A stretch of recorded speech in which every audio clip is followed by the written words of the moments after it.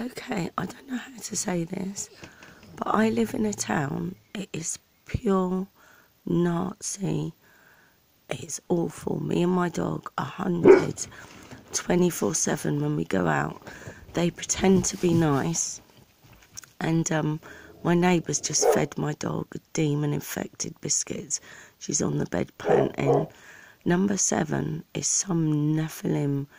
They're all just pure demonic. I don't know how to say it. Anyway, I complain to the police because every time I go out, I come in and my door keys are open. I've had £100,000 worth of goods, property and everything taken. I've been locked up for 3 months, won a tribunal.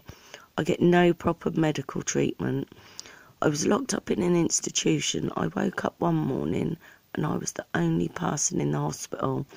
They crush my sinuses so that they can say I've got lung disease.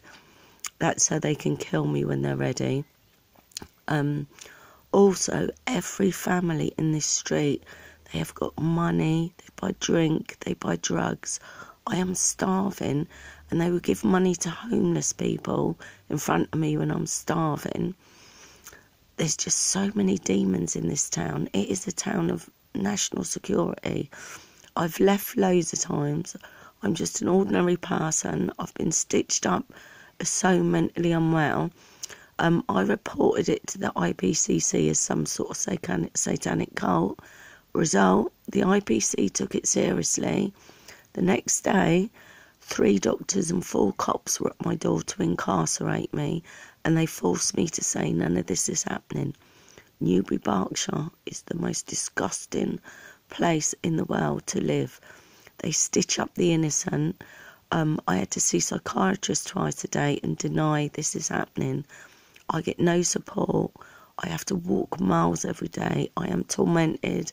I'm called a whore in the street, and the children scream for blood in the morning. There are queen breeders here. The town is totally demonic. I don't care whether you believe me or not. Take a drive round Brummel Road, Talbot Close. Look at them. They don't act normal.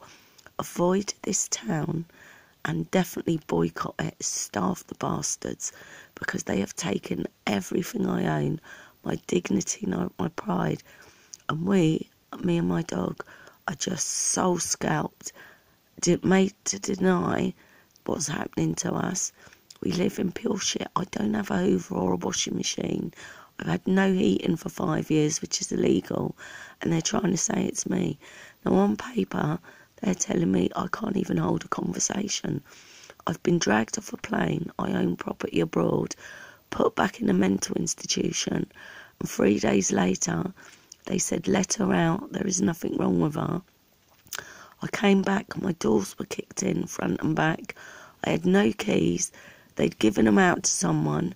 People come in my house whenever they feel like it. Things are stolen all the time.